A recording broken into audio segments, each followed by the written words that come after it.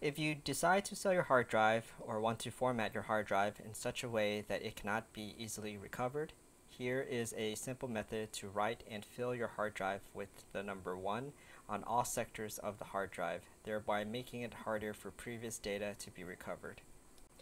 Okay, so in order to start this process, we'll go ahead and click on Start, bottom left corner, type in CMD for command prompt. Top of the command prompt there, right click and run as administrator, and then click yes when it prompts you.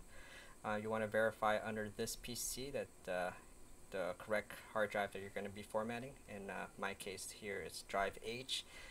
Just verify that it's the correct size and it is the correct hard drive that you want to format. The last thing you want to do is format the wrong hard drive.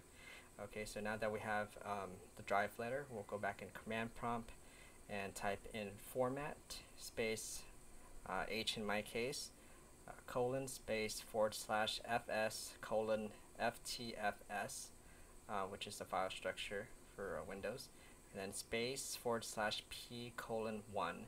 We'll go ahead and press enter, and then it will ask you that all data on a non-removable disk drive H will be lost. And then to proceed with the format, go ahead and type in the letter Y and press enter. So you can see here we started this at 2:39 roughly.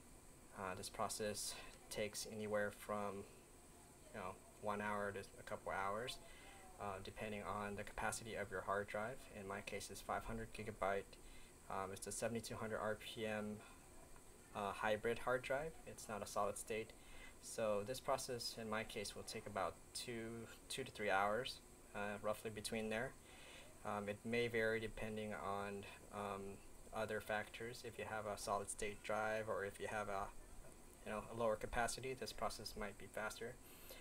So this is how you can write ones and fill up the whole capacity of your hard drive in order to wipe out any recoverable data.